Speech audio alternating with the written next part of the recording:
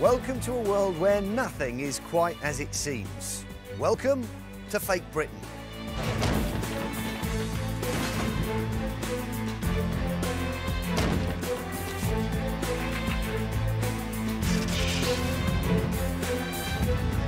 Get down! Get down! On the floor now! Don't put your hands behind your back now! It's just an ordinary house. It could be anywhere in the country, but this is the Fake Britain house, and it's filled with fakes. You may not know it, but your home could be too. In this series, we'll be investigating the criminals trying to get their hands on your cash by using fraud, forgeries, and fakery. And I'll be showing you how you can avoid being taken for a ride.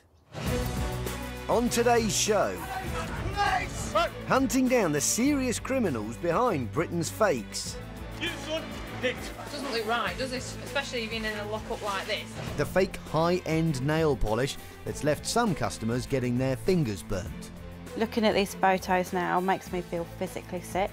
I feel ashamed that someone in this industry has caused this damage to a client. Fake computer hard drives that could cost you your data and your money. Too hefty, nuts and bolts. I've been duped in a big way. And the flaming truth about fake hairdryers. If this was someone's house, then it could do considerable damage.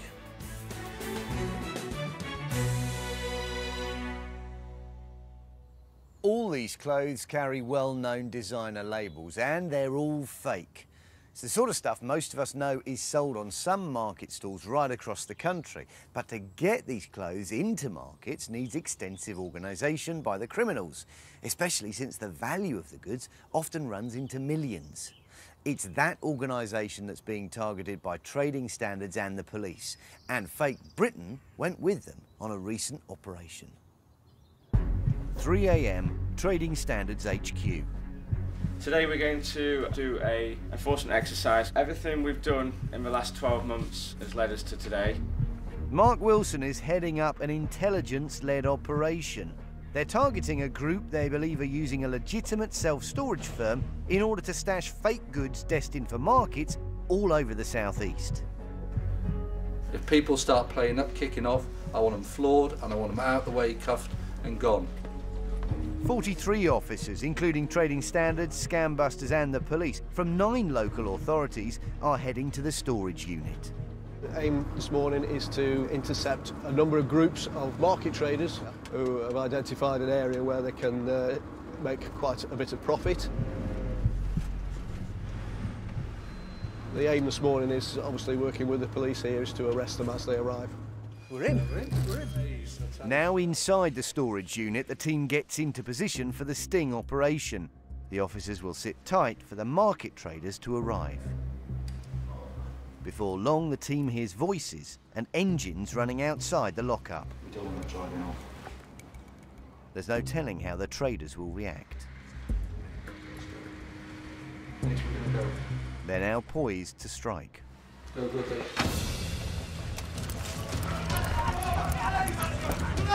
Right. All right. You son, nicked. Yeah. Okay? Right. Concerning the supply of counterfeit goods. What's up, Bobby? Shoot. Right. You have to be quiet. The short and sharp tactics used by the police have paid off as they apprehend 6 traders. Keys and mobile phones are seized, and any vital information the phones may contain will be extracted and used as evidence. If the men have been found to have sold fake goods, it could land these traders up to 2 years in prison. With the suspects in handcuffs, it's time for Duncan Lamp and his team to start the hunt for fakes. We'll go across all of the containers, looking over the top. If we find anything, we'll make a note of the number on the door, and then we'll crop the bolt and have a look properly. Whatever the link to the men arrested, officers believe the storage units have been hired by an organised team using fake names and, more than likely, paying cash to leave no trace. But without knowing which ones they're using, they've got to search all 200 of them. Now sold.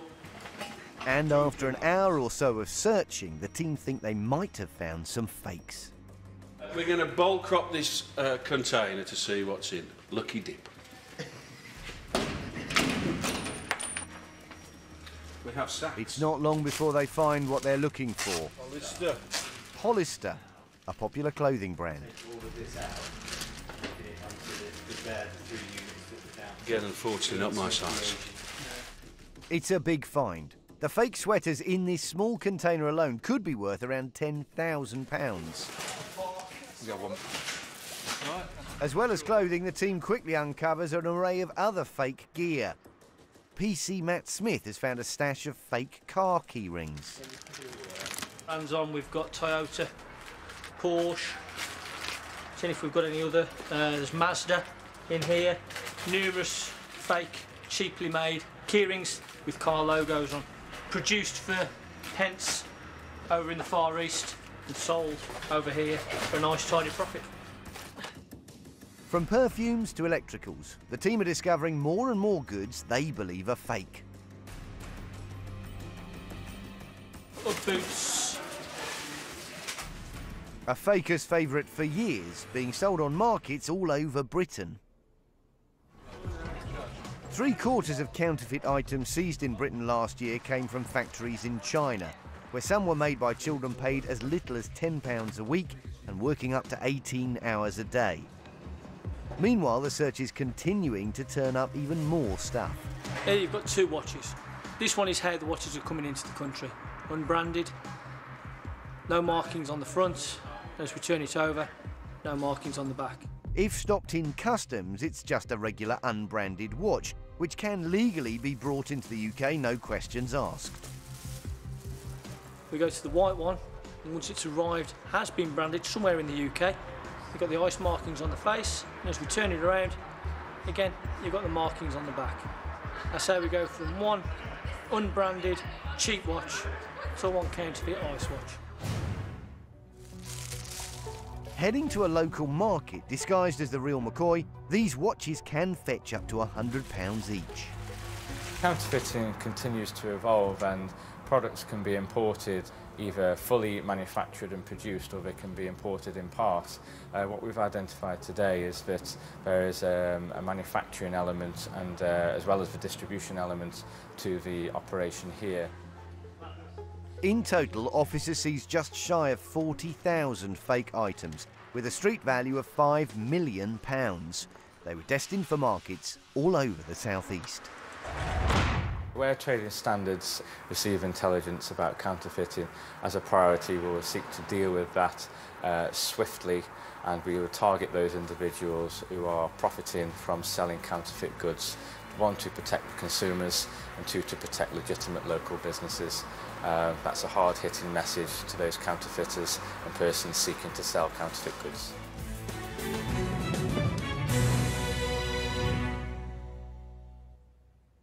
Take a look at this. It's a portable hard drive used to store and transport computer files like documents, music and photos.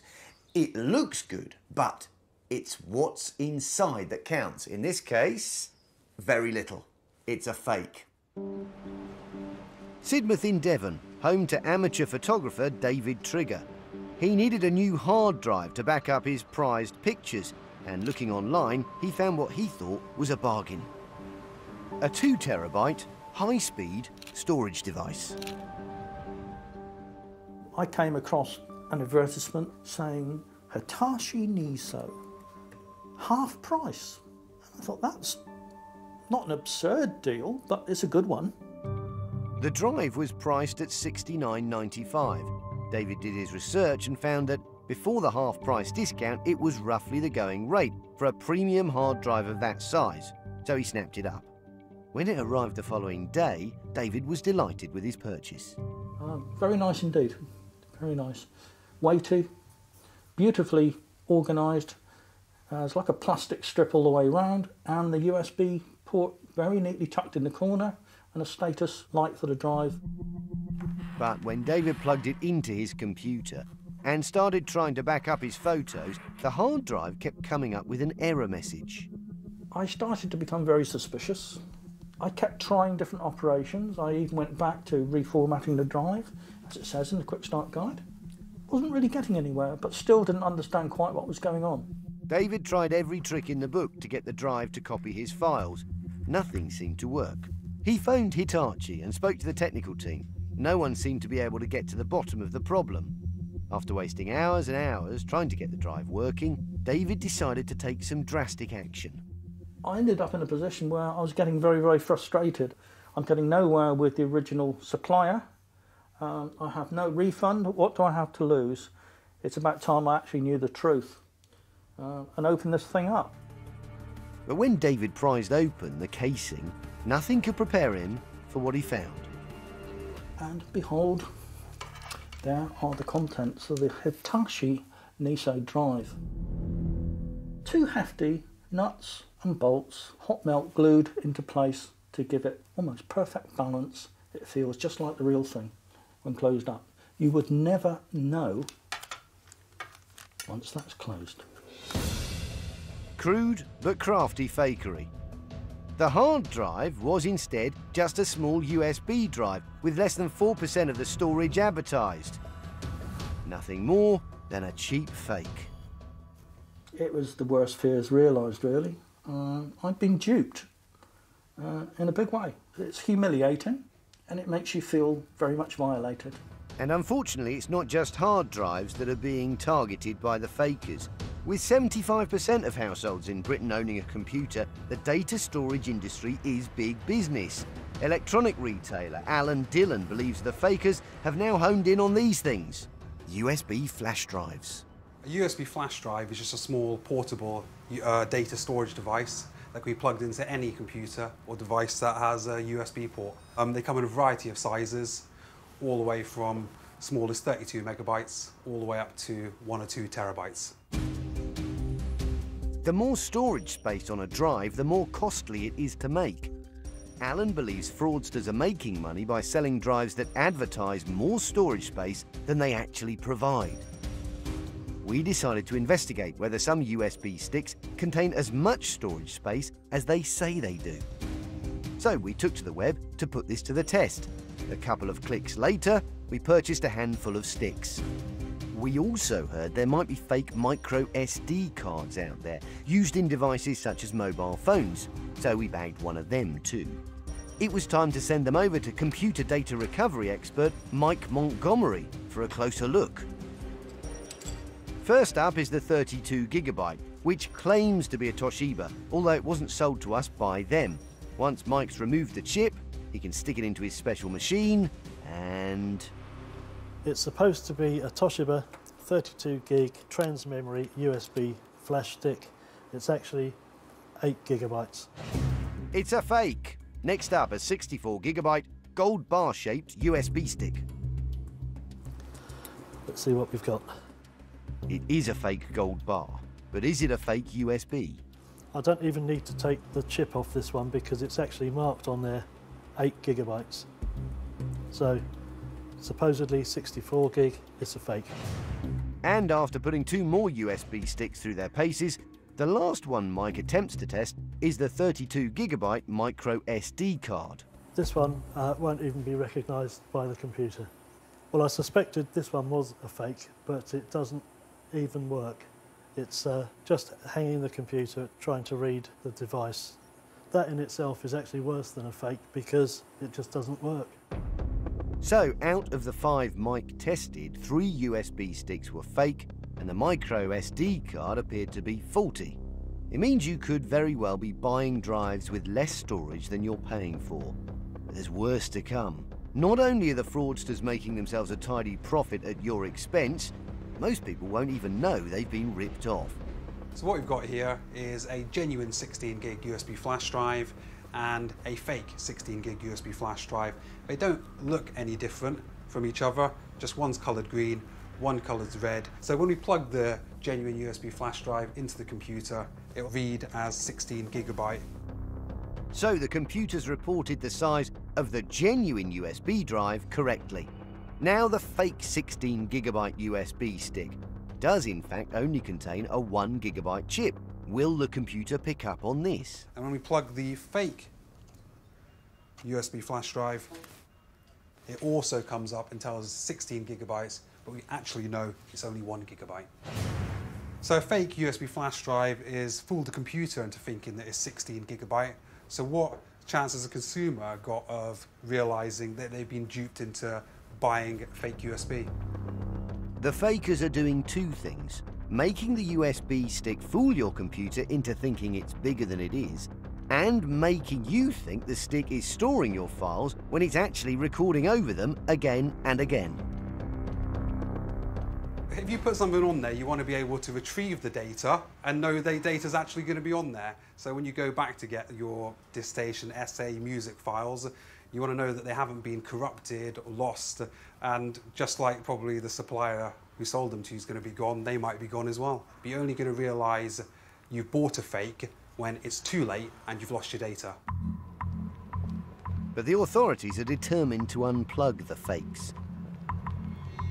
In West London, Trading Standards have just busted a bunch of rogue retailers for selling a variety of fake electrical goods in high street shops up and down the southeast. Mohammed Tariq was at the helm. Amongst the haul, totalling around £1 million worth of stock, there was a stash of fake USB sticks. If they're fake, you don't know what memory's on there. They might not have the memory that it's actually advertising on there or displaying on the packaging. Luckily, the journey of these fakes to our homes has now been short-circuited. But be careful, there's plenty more out there. For people buying memory cards to store data, beware of fakes because you may as well not back up at all. You'll lose your data and your money.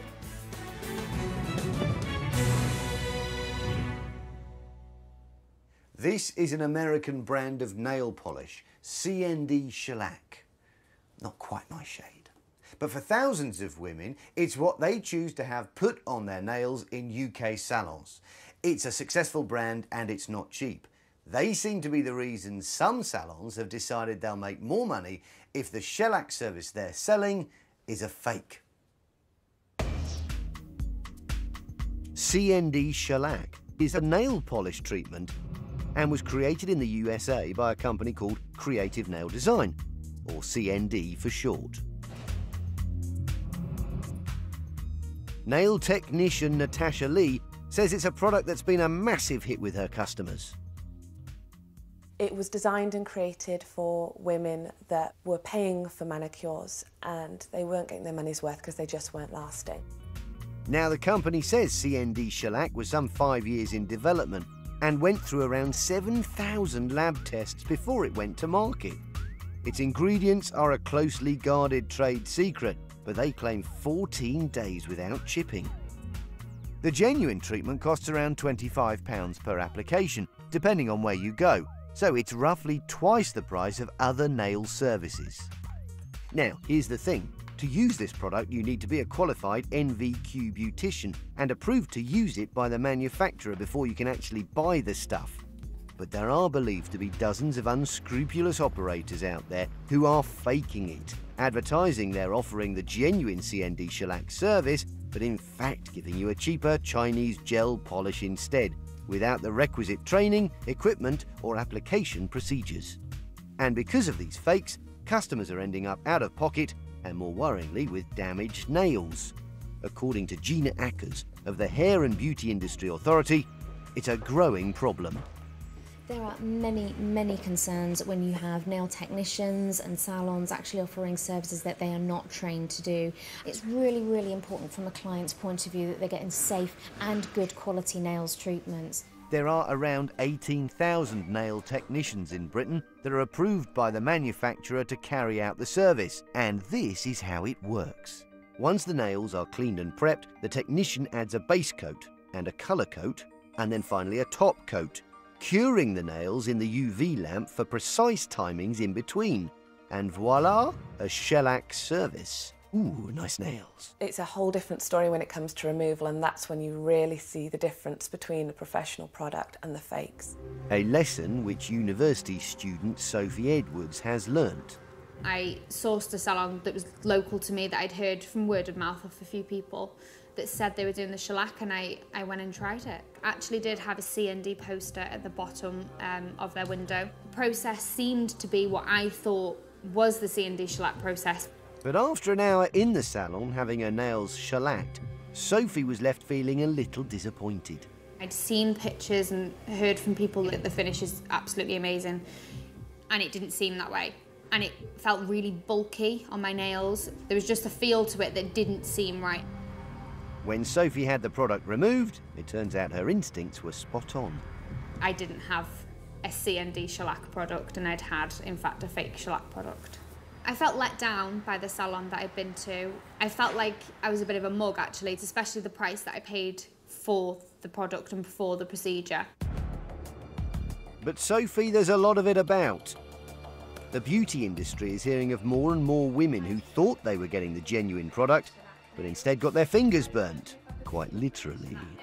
Catherine Hutt thought she was getting the genuine product when she booked into a local salon. My first appointment was on the Friday night, and they applied the base coat to my nails and then told me that it wasn't sticking to my nails. So then they decided to try and buff the top of my nails to see if they could get it to stick. And at one point that actually was a little bit painful, which I think is one of the things that made me think, oh, this doesn't seem quite right. Within a few days, the nails started to chip. One of the main reasons that I went to have a shellac manicure, the thought of it not chipping and lasting for at least 2 weeks. So I was really, really disappointed actually in that. A few weeks later, it was time to get the polish removed and then reapplied.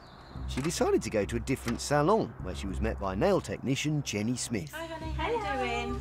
Good, thank you. But she was about to discover she'd fallen for a fake. So when Catherine came into the salon, she said that she'd gone to another salon and asked for shellac, and that's what she thought she had on her nails. It wasn't shellac that she had on her nails in any way, shape or form. It was something completely different. Yes, Catherine had had a brush with the fake shellac. Jenny tried to soak off the product.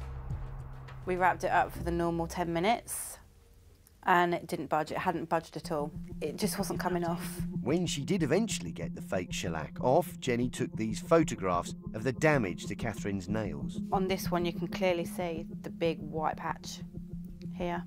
And then the thumb damage, you can clearly see that these white patches are quite severe. Looking at these photos now makes me feel physically sick. I feel ashamed that someone in this industry has caused this damage to a client's natural nails. It took around 6 months for Catherine's nails to return to normal, an experience that's expensive and distressing. It made me feel quite angry, and had I thought that there was even the smallest chance that it would damage my nails, I wouldn't have done it. Unfortunately, we're seeing this more and more frequently. There's a lot of people jumping onto the beauty industry bandwagon lately, thinking that they can come in and make a quick buck. They're not doing things the correct way. Natasha says the fakers are damaging the whole industry. Good morning. Yes, no problem. What are you looking for?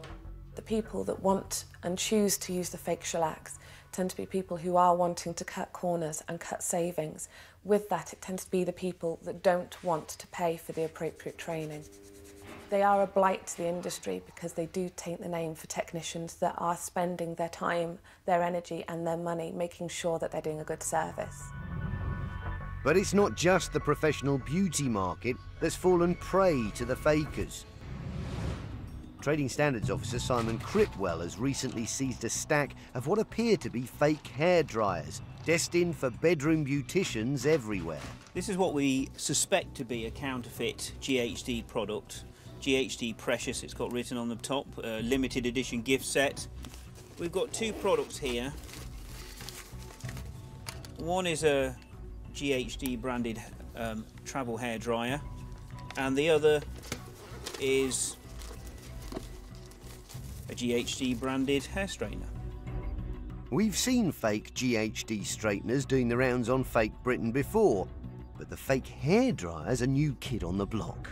The beauty market is absolutely huge, and we are seeing an increasing number of electrical products and other products related to the beauty market coming onto market stalls which are selling counterfeit goods. As well as the manufacturer's logo on the box, this hairdryer comes complete with a vast array of extras. Its attention to detail amongst the most advanced Simon has ever seen. These particular products also come with very convincing paperwork. You can actually register your counterfeit GHD straighteners with the genuine company. They also come with the same safety instructions that you would expect to find on genuine items. But has the same attention to detail gone into the safety side of things? The brand has confirmed it's a fake, but is it dangerous? Simon Critwell's got concerns. So we take the fake hairdryer to a testing lab, where testing safety engineer Lee Picton does what he does best: test. My initial impressions are, yeah, you know, it does look the real deal basically. The hairdryer itself, it feels like a genuine travel hairdryer, good weight, so it feels expensive. Yes, but looks can be deceiving. So Lee starts with the plug. So as you can see here, the conductor is soldered. This can cause the terminal in the plug to heat up. And that heat could lead to fire, or to the plug melting, which is why soldered wires wouldn't meet British safety standards. I would deem this to be potentially unsafe in a household environment. If you were drying your hair and the plug melted, it could be dangerous. But there's worse to come, as Lee prepares to carry out an important European standard test that all appliances of this type must go through. Right, so what I'm about to do is place the polythene over the air inlet. I'll turn the power on and set the hairdryer to level 3, which will be its highest power input. This test is to simulate what would happen if the back of the hairdryer was covered up by someone's hair or a towel, for example. This will be restricting the airflow into the inlet of the hairdryer. To meet safety standards, hairdryers on the UK market must have a vital safety feature called a thermal cutout. This will shut down the hairdryer if it overheats to stop it from burning the user, or in the worst case scenario, catching fire. If it's a genuine product, what should happen anytime soon is the thermal cutout should operate, cut down the supply to the hairdryer. But 2 minutes in, it's still going strong. The thermal cutout should have cut out by now. As you can see, the plastic is melting, so it's definitely a fake product.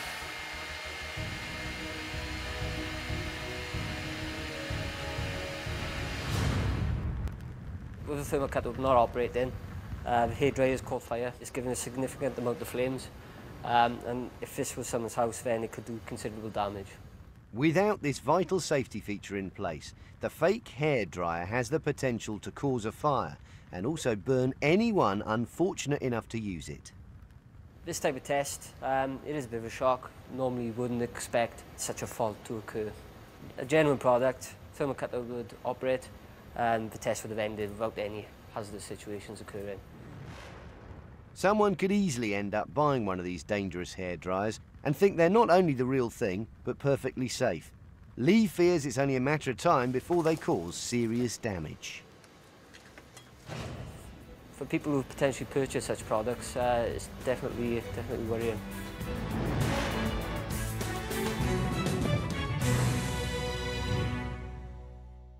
That's all from Fake Britain. Goodbye.